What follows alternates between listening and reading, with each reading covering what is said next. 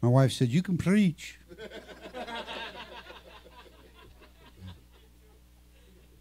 Okay, so the topic of today's message is called Peter's Question.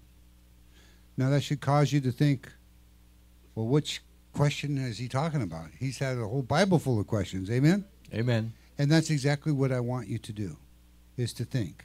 Because Peter, remember, he was the one that walked on water.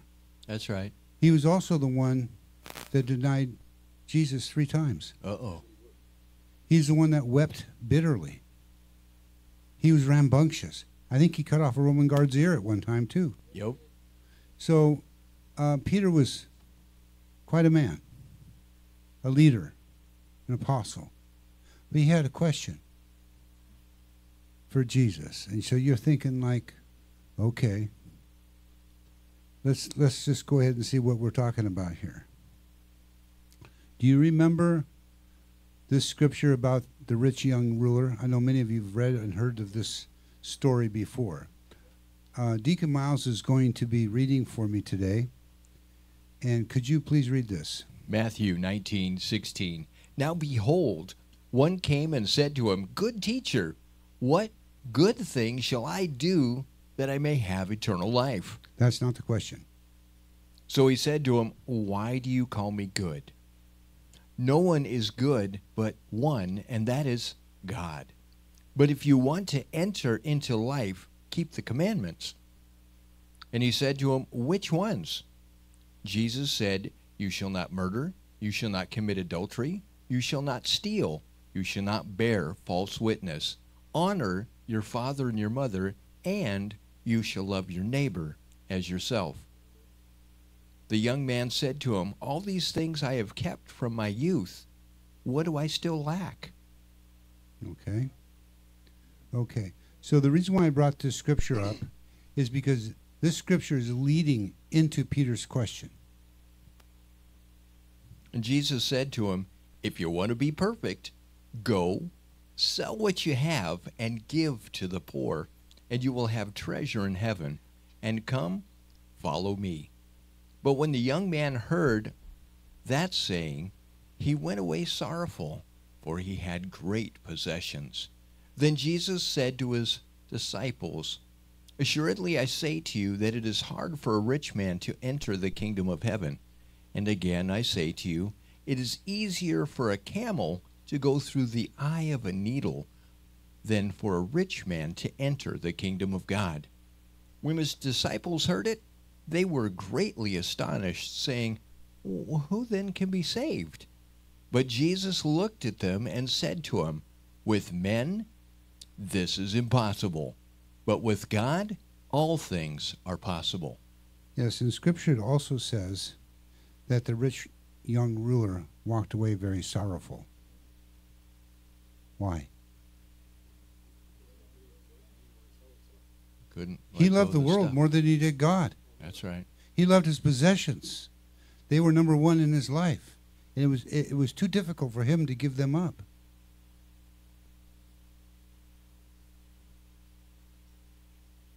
Here's Peter's question. Matthew 19:27. Peter answered him, We have left everything to follow you. What then will there be for us? What about me, Jesus? What do I got coming? I've left all to follow you. What do I get? Sounds like a legitimate question, amen? Yeah, man. But is Peter getting the message here? He's not. He's still in the world. I'm giving up all of this. What are you going to give me? How many of us do that? Yeah. Guilty. I mean, come on, just be real. It happens. So what did Jesus say? Jesus said to them, Truly I tell you, that the renewal of all things, when the Son of Man sits on his glorious throne, you who have followed me will also sit on 12 So thrones. Jesus didn't chastise him. Jesus has understanding. He has love. And he knows where Peter is right now at this particular time. That he's not seeing everything. So when it says at the renewal of all things, that's the new heaven and the new earth. Amen? Amen. Okay, go ahead. You who have followed me will also sit on 12 thrones, judging the 12 tribes of Israel. Well, that sounds pretty good. And everyone who has What? left. And who? And everyone. And everyone. Does that mean you? Yep. Everyone. Don't miss that word. Okay? Jesus was speaking to Peter. Now he's speaking to you. And everyone who has left houses, or brothers, or sisters, or father, or mother, or wife, or children, or fields for my sake. Stop. For whose sake? For my sake, for Jesus' sake. Where are we putting Jesus when we do that? He's at the top. Amen. He's above everything. And that's the way we live our lives. Lord, you're number one in my life. I have my will, but let your will be done. Amen. If I need to go, I'll go. If I need to give everything away, I'll give everything away. But you better be sure what you're telling me to give away there. Just being real. But that's where we have to keep Jesus, our Lord and our Savior. Amen. He's our bridegroom. We're endowed into him.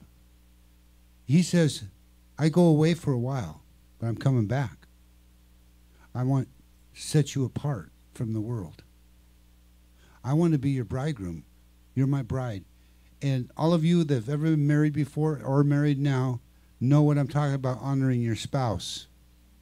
Amen. And being faithful and loving and true to your spouse.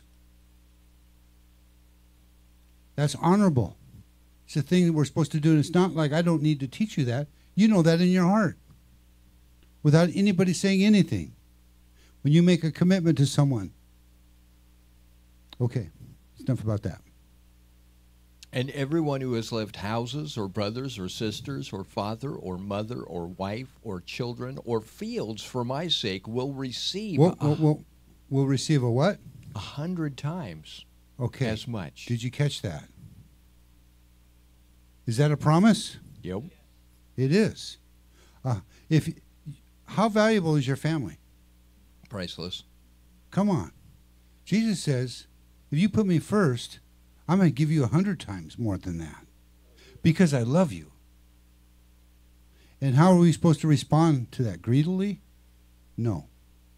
We're to love back. Amen. We are to understand how much Christ loves us and what he's willing to give to us and do for us. Go ahead. For my sake will receive 100 times as much. And What? Don't miss that. There's an and there. There's two things happening. 100 times as much and what? and will inherit eternal life. Oh, come on. You're going to give me 100 times more value than my family, and then you're going to give me eternal life too? Yep, that's what he says. Wow. Red letters. What a deal. What kind of love does the Father have for us? How can we not respond to that? This is the Word of God. It's not my word. I'm just letting it flow. And this is an answer, don't forget, to Peter's question. What's in this deal for me? I need to get my own. That was his primary concern. This didn't even touch him yet as to what Christ was talking about. Go ahead. But many who will be first will be last, and many who are last will be first. Wow. What's he talking about? It sounds like Deacon Miles is always giving me answers and riddles. Don't ever ask Miles a question, because when he gives you an answer, it'll be a riddle. And you got to figure out what he's talking about. Hallelujah. Okay, so this is Matthew chapter 19, verse 30. The very next verse is chapter 20, verse 1. And this is going to answer Peter's question. In other words, Jesus is going on further to give a parable. What's a parable? It's a story. It's a story. It's an illustration of the truth. Amen. Something that makes it easier for us to understand, because Peter wasn't understanding. So Jesus gave him a parable so he would. Amen? Amen. And also he gave it to us. Peter's question, we have left everything to follow you, Lord. What am I going to get?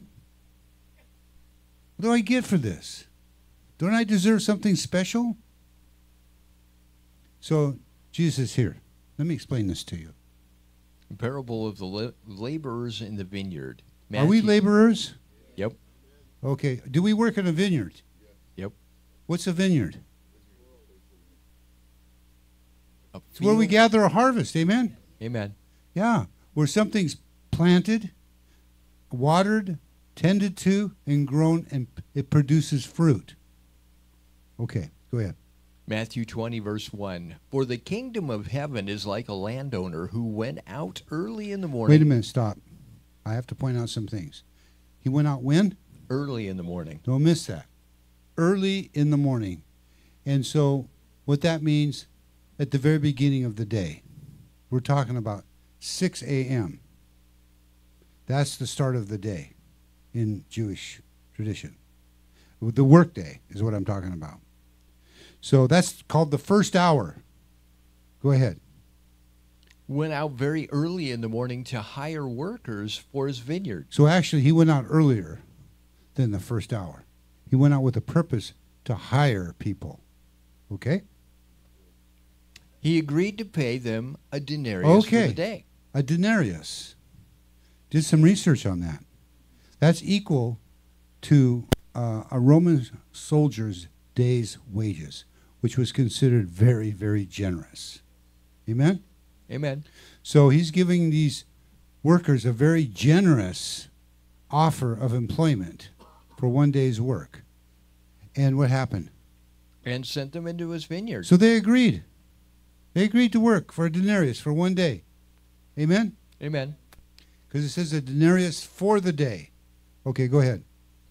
Verse 3. About 9 in the morning he went out and saw others standing in the marketplace doing nothing. Huh. And he told them, you also go and work in my vineyard, and I'll pay you whatever is right. So they went. Okay. So this landowner must have had a good reputation. He didn't have to speak anything to these workers. They trusted him. He didn't have to tell them how much. So he just said, whatever's right, I'll pay you. So they said, okay, we'll go to work. Okay, go ahead. He went out again about noon. So 9, he went out, and again when? About noon. Noon, okay. And about go ahead. 3 in the And afternoon. about 3, And did the same thing. and did the same thing. Well, at 3 o'clock, there's how many hours left in a workday?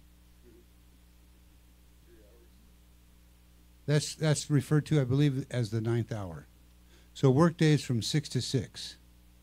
Go ahead. And about 5 in the afternoon, he 5. went out. And 5 in the afternoon, that means there's only one more hour left in the day.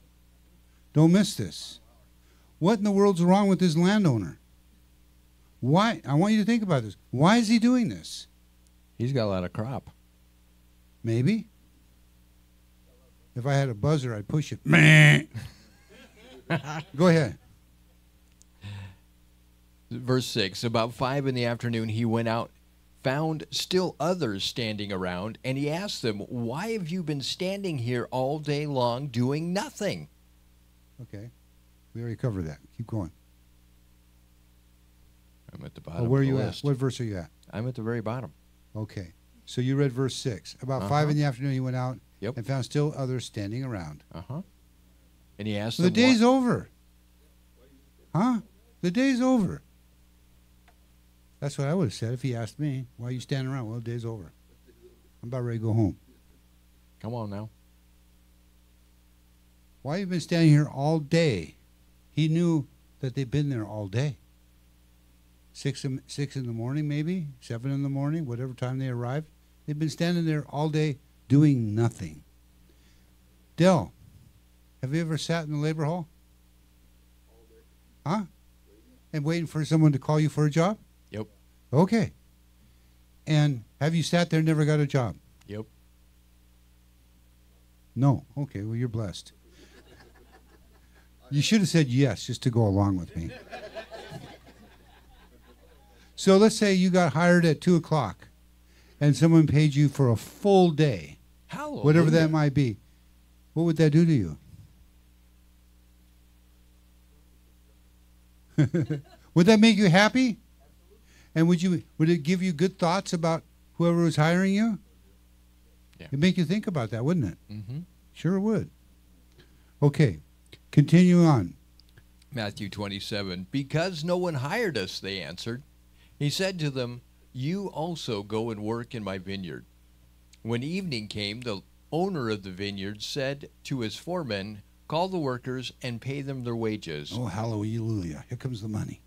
Beginning with the last ones hired. Who were the last ones hired? That's correct. The ones at 5 o'clock. Go ahead. And going on to the first. The workers who were hired about 5 in the afternoon came and each received a denarius. What? For 1 hour? The landowner paid them a full day's wages, which was a generous rate to begin with, which was a Roman soldier's rate of pay. Thank you. He sure did. So What? when those who came and were hired first, they expected to receive more.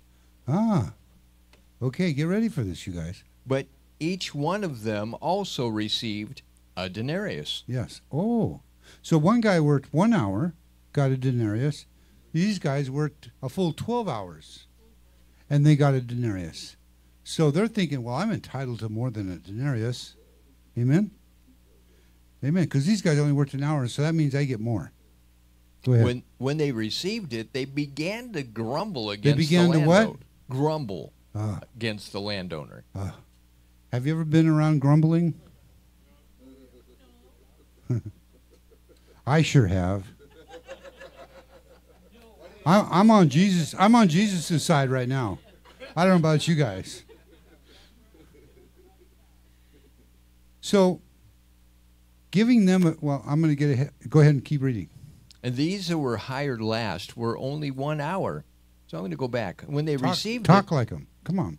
when they received it, they began to grumble against the landowner. And these that were hired, the last, only worked 1 hour. But you have made them equal to us who have borne the burden of work and the heat of the day. Oh, you whiner. So listen, they got a point. What did they do? They borne the burden of the work in the heat of the day. That's commendable. Okay, I accept that, but let's just stop there. Don't add any more onto it. Where's your heart? So Jesus is saying in this parable, are you a grumbler? Are you a complainer? By him blessing you and bringing something your way, and because someone else gets blessed more than you do, you start to complain? You think that you're entitled to something more than what was offered to you? You know, a servant is a servant. Amen. A servant serves. And he shouldn't get anything more than what is promised to him. Great. That's who he is. He's a servant. You don't get special because you did more than what a servant normally does. That's what a servant does, is does more. Continue. Grateful. Yeah. Gratitude. Really? Do you know gratitude determines your altitude? Amen. 13. But he answered them. He answered one of them. He answered one of them, I am not being unfair to you, friend. Did he get angry? No. Pastor James would have. What the heck are you grumbling about? So what did he say? Yeah. I'm not being unfair to you, friend. He called him a friend. You going to grumble, whine, and complain to me? Boy, Lord, you're testing me. I want to be like you. I want to be like you. Do you know God sees everything? Amen. Even the grumbling and the whining and the complaining, and how you receive that? Amen. That's how we get our character developed within us. Because we know, oh, I need to act like Jesus now. Come on now. How would a Jesus acted in this situation? I'm not being unfair to you, friend. Didn't you agree to work for a denarius? Didn't you? Yeah, happily. Thank you. Matter of fact, generously. They're probably only worth a half a denarius. Would have been normal, but they already got blessed. Okay. Take your pay and go. I want to give the one who was hired last the same as I gave you. Yeah. Don't I have a right to do what I want with my own money? Or are you envious How because dare I'm we generous? How dare we consider condemn someone or speak to them in such a manner for them being generous or doing a good deed? What is that doing to you when you start to see someone doing something good for someone else and you're not that someone else? So well, you're doing it for them. Why don't you do it for me? So now all of a sudden, something that's really good, you've taken a good work and turned it back for evil. Uh-oh. So the last will be first, and the first will be last. I'm talking about equality here. We're all equal in the eyes of the Lord. That's right. The last thing that we need to do is put our eyes on others. And there's more there, which we'll cover later. Okay. So, that parable is also talking about eternal life. Because you can come to the Lord when you're 95 years old and be saved. Amen? Amen. And someone who's been saved since they're 16, labored the whole life. The reward's still the same. That's Eternal right. life. This is the point that Jesus is making here. Okay. But there's more. Because do you remember that word and? 100 times? And eternal life? woohoo! So now we're just talking about eternal life here. So remember the thief on the cross? Yep. Okay. Go ahead, read. Rewards will be given by heaven's standards, not earth's standards. Got that? Rewards are given by heaven's standards, God's standards, not yours or mine. Amen. Okay. The last will be first and the first last. Yes. Is what no matter how long or how hard a believer works during his lifetime, the reward of eternal life will be the same given to all. Eternal life in heaven in the presence of God the Father. Stop. Don't miss that. Have you all felt the presence of the Holy Spirit Oh man. in church? Yes. There's nothing greater than that. And we got to go through this filter, our flesh. And we don't see the Lord with our eyes. But when we come into his presence, we won't be able to even bear it. The love and the holiness is going to be so powerful that we're just going to be blown away by it. And so happy, so completed, so fulfilled. It's all what we're looking for. If we don't get any rewards, just being in his presence and having eternal life with Christ is enough. That's the reward. But Jesus says, no, it's not enough. There's more. It's 100 times more. Okay, go ahead. Eternal life in heaven in the presence of God the Father and the Lord Jesus Christ. The thief on the cross, Luke 23:39 through 43, those whose life of service was limited to a moment of repentance and confession of faith in Christ. A moment. He was on that cross and he turned to Christ. And he was already on his way out. Never had a chance to walk this earth and serve God. But he ended up where? Heaven. Paradise. You're right. Jesus says, today you'll be with me in paradise. Woohoo! And there's three that were being crucified together, remember? There's two thieves in Jesus. And the first thief says, oh man, shut up. You know, and I believe the first thief, if I remember correctly, the scripture says that, well, if you're the king of the Jews, or if you're God, or who you say you are, call us down off this cross. And he's kind of like mocking Jesus. Yeah, save yourself. Yeah. So, what would it feel like to be on a cross? Ouch. to have those spikes through your wrists and your toes. And I've Ouch. done some study on it. It's even hard to breathe. You got to push up to breathe. Yeah. Yeah. Continue to read. The thief on the cross, whose life of service was limited to a moment of repentance and confession of faith in Christ, received the same reward of eternal life as the Apostle Paul. Okay. Of course, Scripture also teaches that there are different rewards in heaven for different services. Really? So eternal life isn't enough? Or is it? It's enough.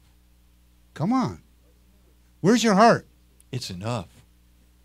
See, if your heart is right, all of this will fall into place. And I'll explain that a little later. Go ahead. But the ultimate reward of eternal life will be achieved by all equally. Look around. These are the people you're going to be spending eternity with. Come on now. Maybe Jesus will get my YouTube and play this one for us all over again. I love your humor, you guys. Okay, no condemnation. With the death of Christ on the cross, the destiny of the Christian has been once and for all settled. There is no condemnation for those who believe in Christ, Paul wrote. Can I get an amen? Amen. Is everybody in agreement with that? Yes. Okay. That's a good place to start for the remainder of this message. Continue. Romans 8:1. Here's the proof. There is therefore now no condemnation for those who are in Christ Jesus. Peter wrote, 1 Peter 2:24, He himself bore our sins in his body on the cross, so that free from sins we So might that what? free from sins Receive that, church. we might He live. paid the price. Do you know sins require payment? Yep. And we could never pay. But the holy, righteous blood of Jesus Christ paid the debt. As it said in the very beginning. Once and for all. Amen. Hold on to that truth. Because the devil wants to beat you up. Your own flesh wants to beat you up. And convince you whatever you're doing, whatever temptation you might have fallen into, disqualifies you. It's not true. It's a lie. Okay, continue. He himself bore our sins in his body on the cross, so that, free from sins, we might live for righteousness. By his wounds you have been healed. Psalms 103, 10 through 12. He has not dealt with us according to our sin, nor punished us according to our iniquities. For as the heavens are high above the earth, so great is his mercy toward His what? his mercy toward those who fear him. As far as the east is from the west, so far as he removed our transgressions No from kidding. us. How far is the Hallelujah. east from the west? Okay. So Hebrews I found this online, and I couldn't help but not repeat this quote by Charles Spurgeon. But there's a couple of scriptures that I'd like you to read also. Hebrews 11:6. But without faith it is impossible to please him. For he who comes to God must believe that he is, Uh-huh. and that he is a rewarder for those who diligently seek him. He is a what? He is a rewarder. Oh. So Christianity is not a religion, it's a what? Relationship. So are you seeking Jesus Christ in relationship? Yes. Okay. Continue. God is both the rewarder and the reward of his people. Amen. Charles Spurgeon. Yes. Matthew 19:29. And everyone who has left houses or brothers or sisters or father or mother or wife or children or fields for my sake will receive 100 times as much and will inherit eternal life. Amen.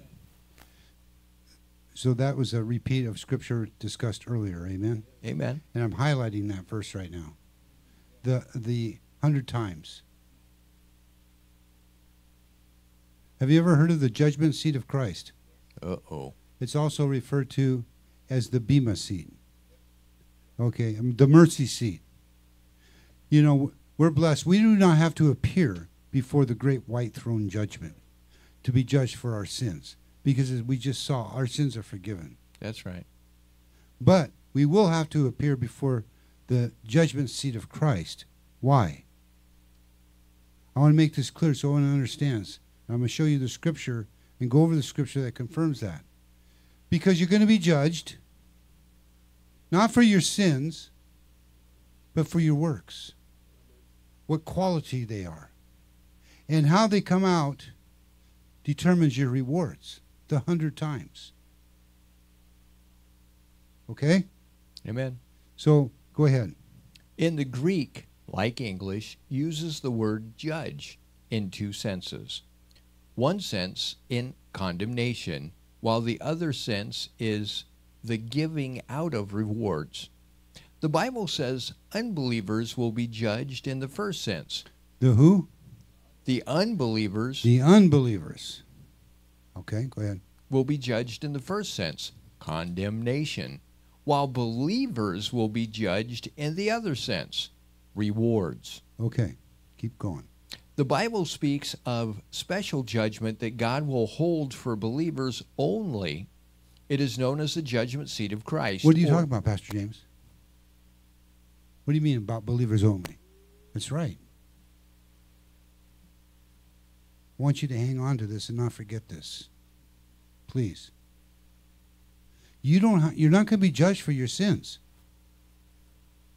because the blood of Christ has cleansed you That's right. from all unrighteousness, never to be remembered before. As far as the east is from the west, Amen. they will not be used against you. God will remember. Don't confuse, because God's God. He doesn't forget. But he promises he won't use those against you in prosecution. They've been cleansed. His son paid the price. And here he's telling us that we get 100 times and salvation. Well, we already know about salvation. Amen? Amen. We know if we're saved or not. That's just one part of it. And that's the best part of it as far as I'm concerned. But he wants to bless you even more by rewarding you. You know what? It's not easy to walk in this world. It's difficult. It takes a special man or woman to do godly good works. That's right. And he sees everything. Remember those grumblers? Remember those whiners? It'll never Remember they work. worked in the heat of the day? And they did a good work? But afterwards, what'd they do? Yeah, I wonder how Jesus thinks about that. Go ahead. The Bible speaks of special judgment that God will hold for believers Just only. a minute. What scripture is this? Or where are you at? Oh, you're in the middle paragraph. Okay. I'm redoing the Okay. middle again. It Okay. is known the judgment seat of Christ, or the judgment seat of God. Paul wrote 2 Corinthians 5:10. Now I want you to remember the scripture. Write it down if this is the first time you've heard this. Go seek it out yourself. Go ahead. For we must all appear before the judgment seat of Christ, that each one may receive the things done in the body according to what we have done, whether good or bad. Referring to works, not sins. Therefore, the judgment seat of Christ is not designed to punish believers, but rather to reward them for their faithful service. All of us will give an account to what we have done after trusting Christ as Savior. When? After trusting Christ as Savior. Do you remember when you first were born again and you received Jesus Christ as your Lord and Savior? Uh-huh. That's when your walk began. Okay. Therefore, the judgment seat of Christ is a judgment of believers' works after salvation, Paul wrote. 1 Corinthians 3:10. Here we go. According to the remarkable grace of God, which has given to me to prepare me for my task, like a skillful master builder, I laid a foundation. Okay, stop. What's a foundation? It's what I you know build these a are house simple. on. These are simple questions, but I want to make sure we're all on the same page. Before you build anything, you have to lay a foundation. So why? So it won't fall down and settle. Amen. That's right. Amen. So continue to read. I laid a foundation, and now another is building on it. Who's that? We are. It's us. Do you know that Paul laid the foundation, and it's called Jesus Christ? And now we're building upon that foundation by our good works. But each one must be careful. Excuse me. I like you sit in the front row. You encourage me. Go ahead. But each one must be careful how he builds on it. Yeah. Be thoughtful. When you're doing the work for the Lord, make sure your heart's right. Make sure your intentions are right. That's right. You're working for the sake of Christ, Come on now. not for yourself. You're working for God. And when you have that in your heart, oh, it's a good work. Go ahead. But each one must be careful how he builds on it. Yes. For no one can lay a foundation other than the one which is laid already, which is Jesus Christ. But if anyone builds on the foundation with gold or silver, precious stones, wood, hay, straw. Okay. So we got material in which to build. We can build with gold. We can build with silver. We can build with precious stones. Or we can build wood with wood, hay, or straw. Amen? Amen. That's what the word says. So let's see what the next verse says. Each one's work will be clearly shown That's you. for what it is. For the day of judgment will disclose it, because it is to be revealed with fire. Wow. And the fire will test the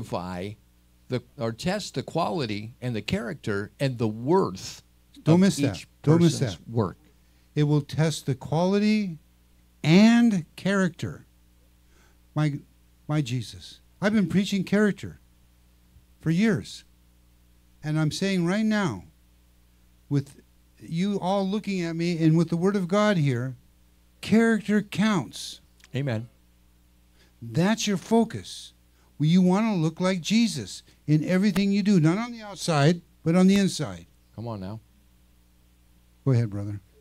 The fire will test the quality and the character and the worth. Excuse me. So, if something is done out of godly character, what do you think the quality would be? Should be really good. It'd be a precious jewel. Okay, go ahead. The worth of each person's work. But if any person's work which he has built on this foundation, that is, any outcome of his effort remains and survives this test, he will receive a reward.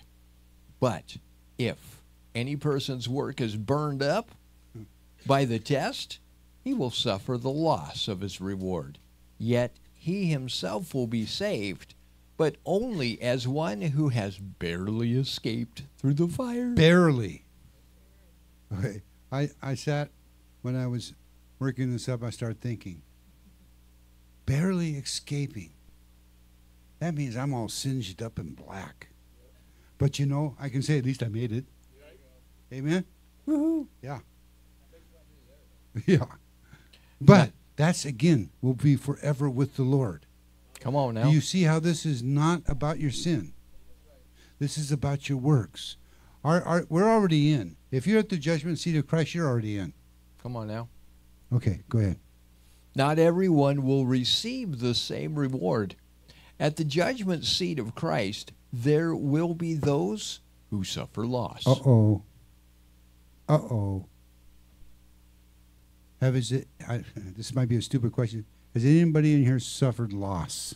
Oh, man. Yeah, it hurts, right? Yep. Oh, man. It's a hard one. Go ahead. The judgment will be by fire. Fire is used in Scripture as a symbol of judgment. Fire often symbolizes the holiness of God. Can you fool God? Nope. Is there anything that he doesn't know? Nope. Do you think he's a valuable and accurate judge? Yes. Does he judge righteously? Yes. Does he judge fairly? Yes. Does he give grace? Yes. Does he give mercy? Oh, man. That's the kind of judge I want. Amen. I mean, I'd rather go before the Lord before I go before man. That's right. Okay, now, this word shame. Do you know it's in the Bible? Yep.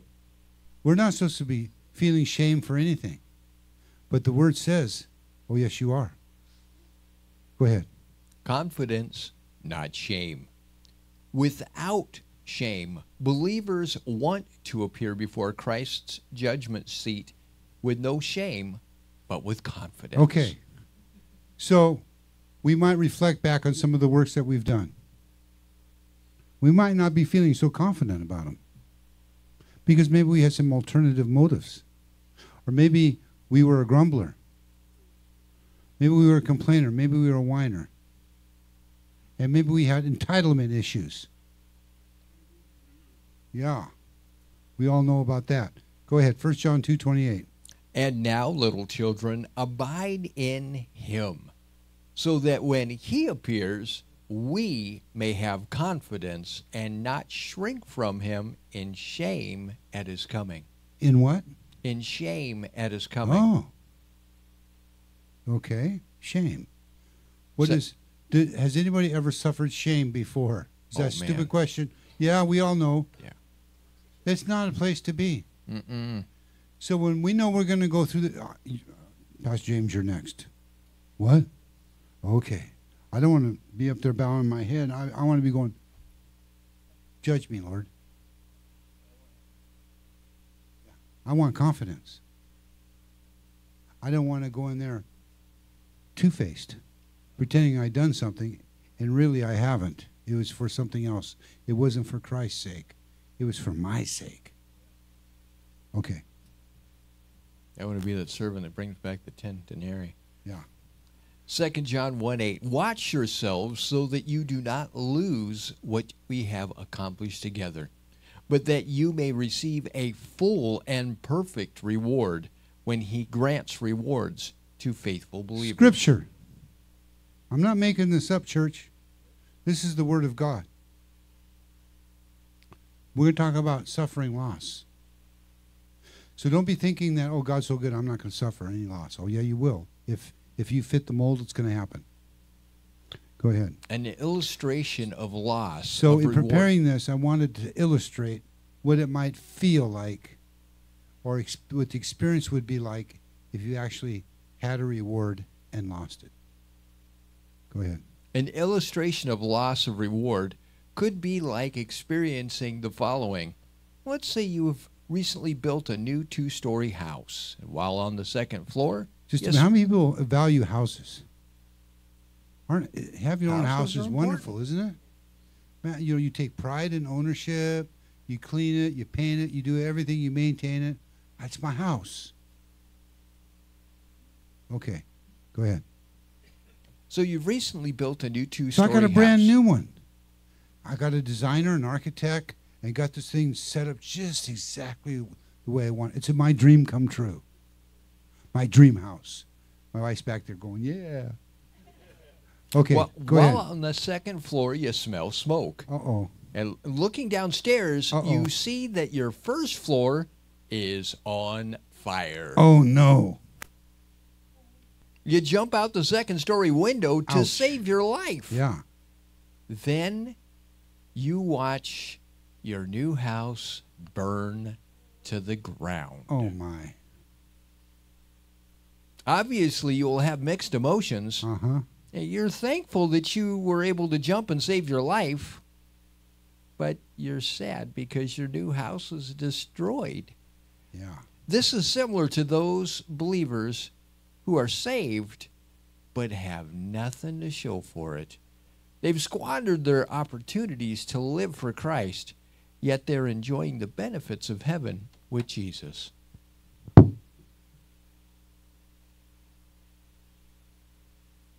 We only get one shot at this, church. It's never too late. Don't squander the things that God has called you to do. Understand that. And get your flesh until it is shut up and sit down. And let your spirit, the Holy Spirit, guide you and work with you.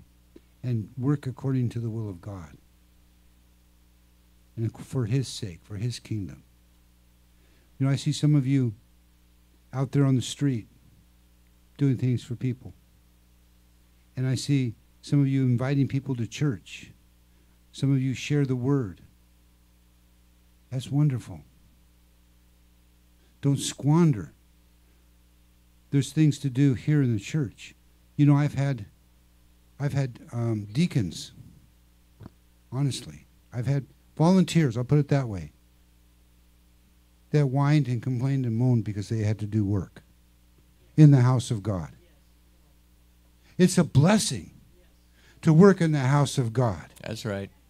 To give of yourself, to give of your time, to work in a ministry, to do something to help the body of Christ. That's right. Because you love Jesus. Mm-hmm. Don't squander away the opportunities. Go ahead. Are we done? We're done. Okay. Complaining, grumbling, lack of gratitude. So I kind of hung on to this a little bit, you guys. I'm sorry if I feel like I'm beating you up. But I want to point out something. Matthew 20:10. So then when those who were hired first, they expected to receive more, but each one of them also received a denarius. When they received it, they began to grumble and complain against the landowner. In this case, the landowner is representing Jesus Christ. These who were hired on the last worked only 1 hour. And they said, you have made them equal to us who have borne the burden and the work and the heat of the day. So what?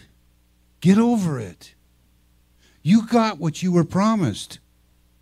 Get out of this entitlement stuff. Let go. Rejoice. Be thankful. Have some gratitude that a blessing has come your way. You know, those guys out there in the marketplace, they were out there because they needed work. They needed money. They had to pay their bills. They had to feed their family. And so God blessed you and brought you some work and helped you. And now you're going to grumble, complain, because you're comparing yourself to whom? The guy that only worked an hour. And the landowner had a heart and a love for people. That's why he went out all those different hours. It wasn't because he needed workers. It was because he was full of grace. Amen. He was full of love. That's right. He was full of kindness. Come on now. He wanted to bless people, just like our Lord Jesus Christ. That's right. So get off your high horse. Stop being a Pharisee. Oh, I'm there, you see. Yes, no. Okay, I'm done. Go ahead. These who were hired last only worked 1 hour, and they said, you have made them equal to us who have borne the burden of the work and the heat of the day. Again, that's a good work, but they just lost their reward. Okay, you with me? That they were due for a reward for that, but they just lost it. They'll suffer loss because they grumbled, complained, and whined about the blessing God brought their way, because they were thinking of themselves only, not about their fellow man. Are we not to love our neighbor as ourselves? That's right. Okay. But he answered one of them, I am not being unfair to you, friend.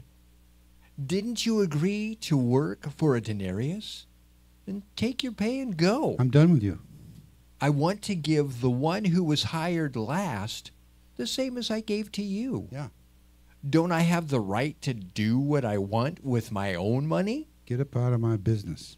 Or are you envious because I'm generous? I love people. I want to help people. Don't condemn me because I'm doing that. Because your eye is evil. You're jealous. You're envious. Keep doing what you're doing, and good things will come your way. That's right. But if you're going to be in a place where you don't have any gratitude and God has poured you out a blessing, well, it's going to be a little dry spell for you. This is what the Lord says. The reason why I put this scripture up here is so what does the Lord, how does the Lord measure you? How does the Lord measure your good works? Okay, let's make this real clear. We go to the scripture for this. Go ahead and read that, brother. I, the Lord, search the heart, and I examine the mind. He searches the what? The heart. Ah. And examines the mind, to reward each person according to their conduct. Amen. According to what their deeds deserve. Okay. Thank you. That's it. There ain't no more. Come on now. Let's give it to Pastor James and the Holy Ghost. Come on. So I did it. I got out of here by 1:35. And they give us a little bit more time to fellowship. And it wouldn't be right if we close without asking if there's anyone that needs prayer. If you feel like you need prayer for this subject concerning your heart and working good works for the sake of Christ, if you need prayer for that, don't be ashamed. Come forward and stand here and we'll pray for you. Not only me, but the whole church. Anyone, come. The altar is open. Come and stand before your Lord.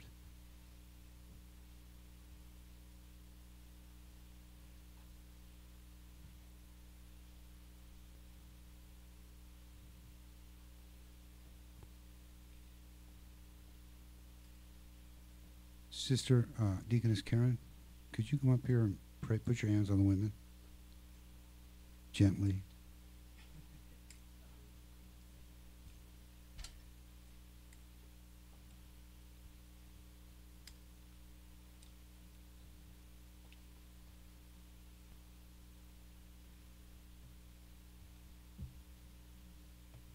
Okay.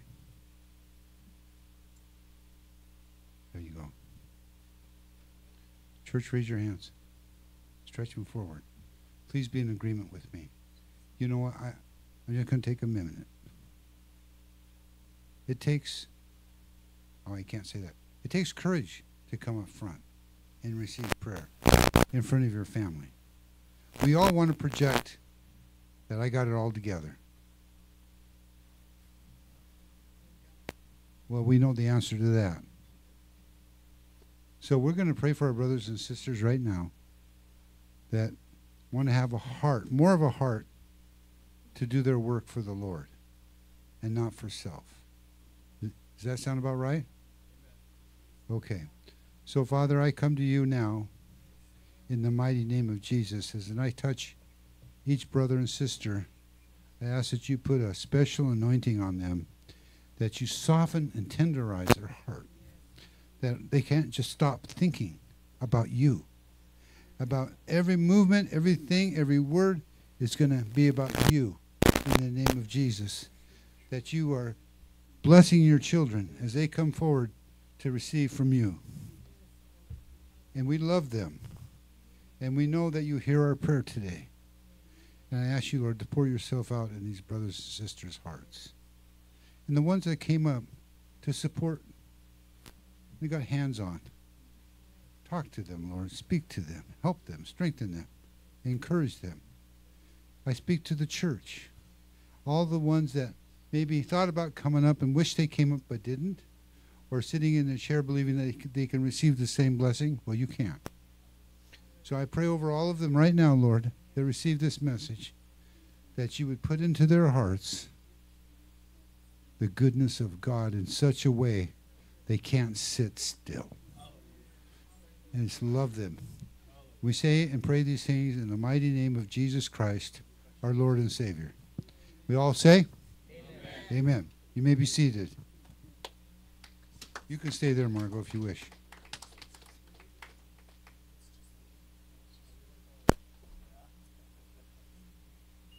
So, And during this sermon, guess what?